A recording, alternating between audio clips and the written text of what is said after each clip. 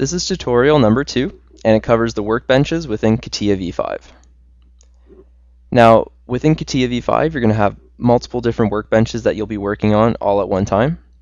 To view them, what you have to do is click Start, and you'll see all of these here are workbench portfolios, and inside of them, you will have a workbench product.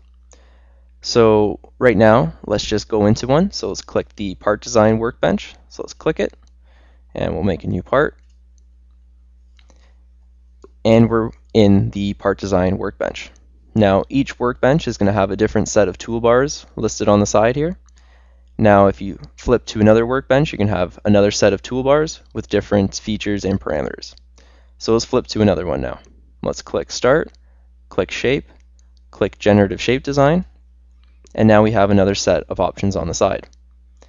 And we'll do this again. So let's click Start, click Mechanical Design, click Assembly Design, and again, we have a new set of toolbars, different options, different parameters and features to play with.